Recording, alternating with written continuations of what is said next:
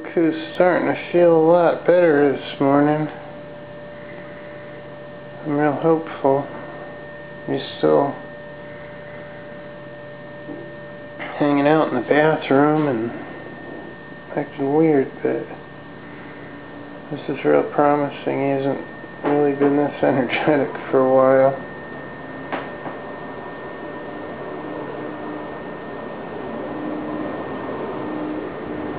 That's Shadow.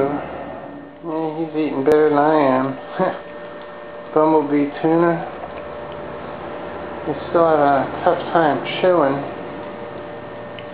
because of his tongue being all chopped up for whatever reason.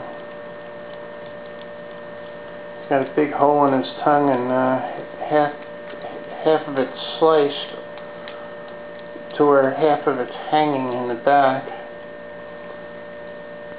Very odd,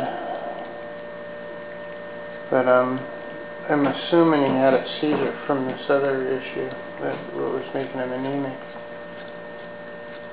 But he seems to be doing better than he was. At least he's got an appetite now, a little bit, on and off. Anyway, it's Tuesday, July 24th, 2012. I'll hopefully work on this car today. I don't know if it's going to rain or not. Right now I got to catch a bus to Walmart. I have to get some fast food and water. And there's a train. Amtrak. Anyway, I have to catch two buses. I have to catch one bus, ride an hour almost to get the other bus. Then I go shopping and it takes another hour to catch the next bus back to the other bus that comes here. So I gotta ride 4 buses. I'm not going to Big Lots. I'm gonna go to this, or to Walmart. I'm going to this Big Lots instead. Well, the weather took a turn for the worse. Jesus. There's a tornado watch out. Of course, I got all my stuff in the trunk. Yeah, this rat is kind of depressing, to be honest with you.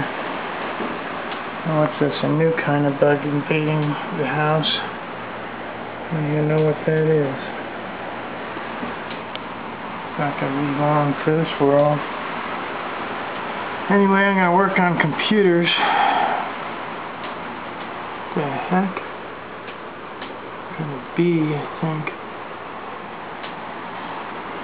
I gotta get bug spray somehow. Anyway, I'm gonna work on computers today again. Doesn't look like I'm gonna be working on the car or taking any more buses.